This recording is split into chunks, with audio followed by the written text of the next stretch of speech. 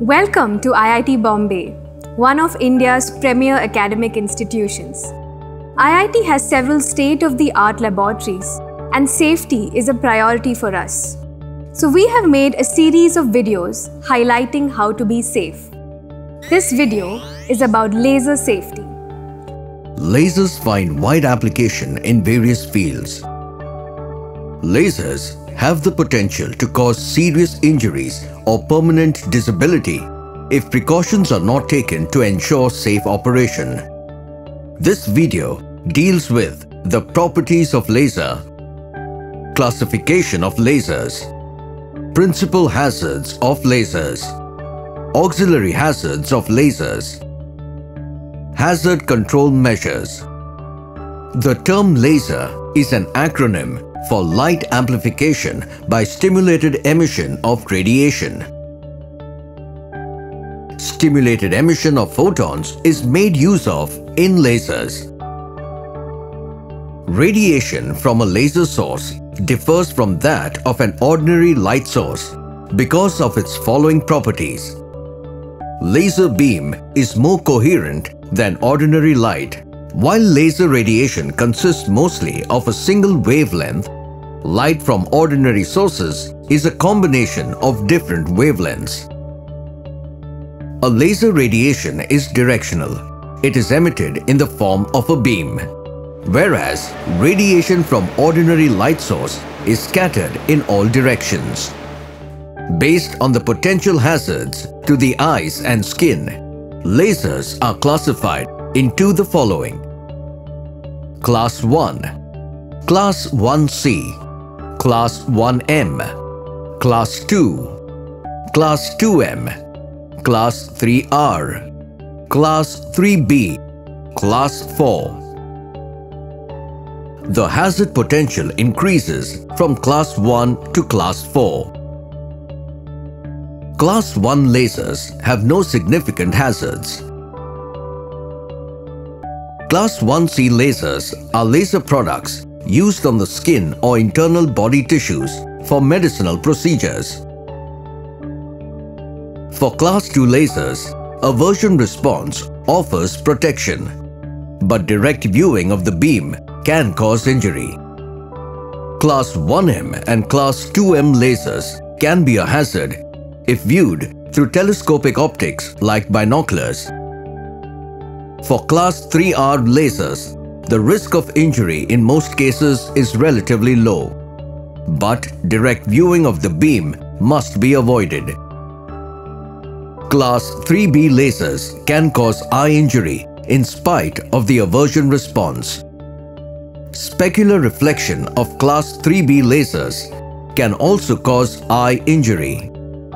Class 4 lasers are high-power lasers which can cause eye and skin injury. Specular and diffuse reflection from Class 4 lasers can result in injury. They can also start a fire. We will now present the hazardous effects of lasers. Heating of the tissues. Chemical reaction in tissues caused by short wavelength radiation. Cell rupture caused by pulsed lasers. The wavelength of radiation determines the location where radiation is absorbed in the eyes. Visible and near-infrared radiation can reach the retina. The damage to the fovea, which helps in visual acuity, can result in the loss of central vision. We will now see the auxiliary hazards related with lasers. Some lasers use dyes as lasing medium. These dyes can be toxic. Take precautions as specified in the safety data sheet. Many lasers utilize high voltages, which can be a hazard during normal operation and during maintenance. Gases used in lasing medium in lasers can be toxic with its own inherent hazards. We next present the hazard control measures for laser operations. Some safety features are incorporated in Class 4 and Class 3B lasers. These include interlocks, beam shutters, key control, etc. Enclose the laser beam wherever possible if you are working with Class 3B and Class 4 lasers.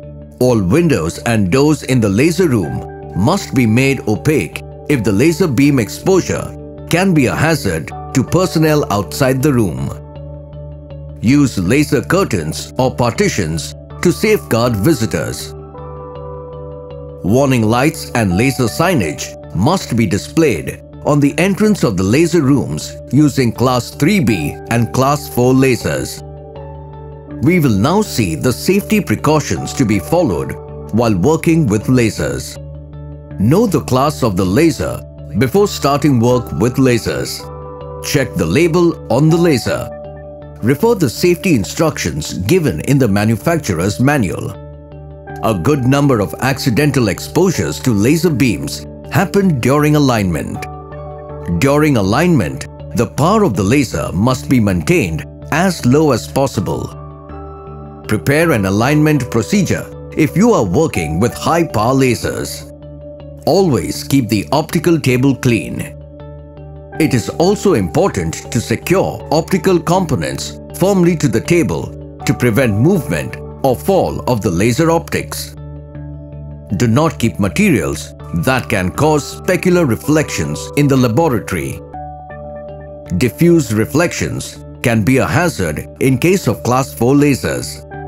Never look directly into any laser beam. Make sure that you use laser safety glasses if laser exposure can exceed maximum permissible limits. Laser safety glasses are labeled with the optical density value and wavelength for which protection is afforded. You must also take care of your laser safety glasses. Protect the glasses from scratches and damage. The laser system must be disabled after use to prevent unauthorized use. Remove the key from the equipment after use. Let us summarize some of the key points presented in this video. Make sure you are aware about the precautions required for the class of laser you are working with. Implement appropriate engineering and administrative hazard controls while working with lasers. Use laser safety glasses if the laser you are working with is a hazard to the eyes. Thank you for watching and be safe.